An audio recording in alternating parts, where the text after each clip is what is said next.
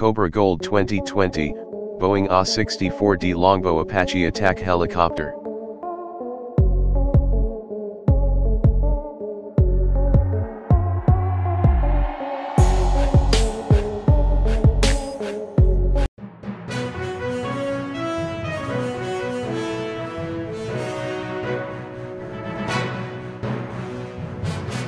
Beginning in the late 1980s, the U.S. Army planned a series of upgrades to its AH-64A fleet.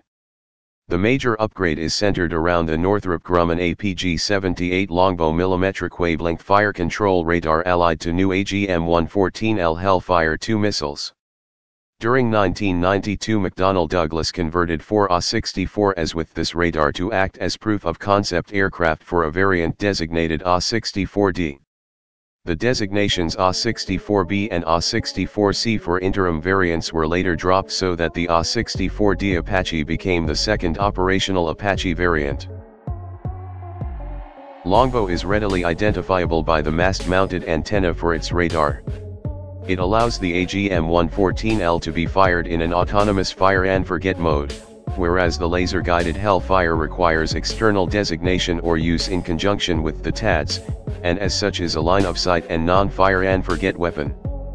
The APG-78 radar can detect, classify, and prioritise 12 targets simultaneously, and can see through the fog and smoke that currently foils infrared or TV sensors. The AH-64D also features improvements in targeting, battle management, cockpit, communications, weapons and navigation systems. The forward avionics bay is expanded, and the landing gear fairings are extended forward to accommodate some of the new equipment. This gunship can carry a total of 16 AGM-114L Hellfire 2 anti-tank missiles.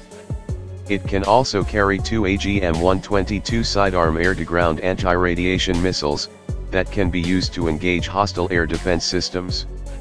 For self-defense against helicopters, the Longbow Apache can carry 4 AIM-92 Stinger, or 4 Mistral, or 2 AIM-9 Sidewinder short-range air-to-air missiles.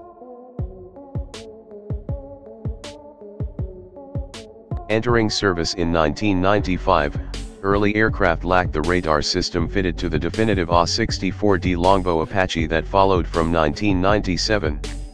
Early in 1999, the U.S. Army finally decided that 530 AH-64s would be upgraded to D standard, for which 500 Longbow systems would be procured, and that the other 218 surviving AH-64s would be passed to the Air National Guard as a partial replacement for its Bell AH-1S. The AH-64D is also flown by Israel, the Netherlands, and the United Kingdom, where it was built under license for the Royal Air Force by Westland as the AH-64D. The AH-64E Apache Guardian is the latest version of the Apache. Until 2012 it was designated as AH-64D Block 3.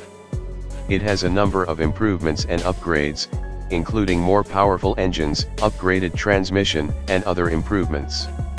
This helicopter might be also fitted with updated Longbow fire control radar.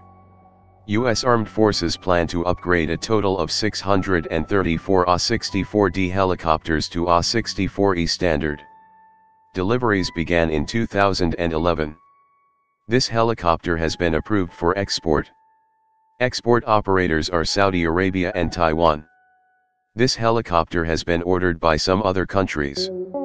India ordered 22 of these gunships, Indonesia 8, Iraq 24, and South Korea 36.